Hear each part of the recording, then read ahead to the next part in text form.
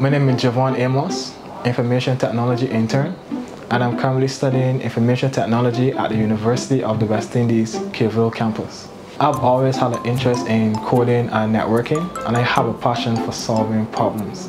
At UE, we mostly learn theory, but coming here, it has helped me put that theory into practice, and so far I'm enjoying it. I like interacting with the staff, and whenever they have problems, I would come and try to solve for them, and when I solve them, I like to see a smile on their face. I also like that my colleagues are into finance, and lately I've been aiming to be more financially literate, so that has been a great help to me. In terms of the IT part, it's always nice to learn new technologies, and this time I can interact with them and actually learn them and not just hear about them.